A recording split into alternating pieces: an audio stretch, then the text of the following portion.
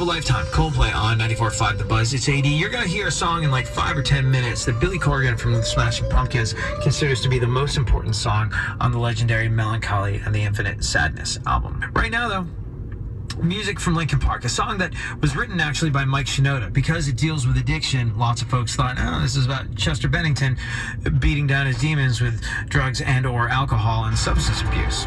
But it was in fact written by Mike Shinoda for a friend of his that he knew before he ever even met Chester Bennington. True story. It's Breaking the Habits, Linkin Park, it's on the Buzz.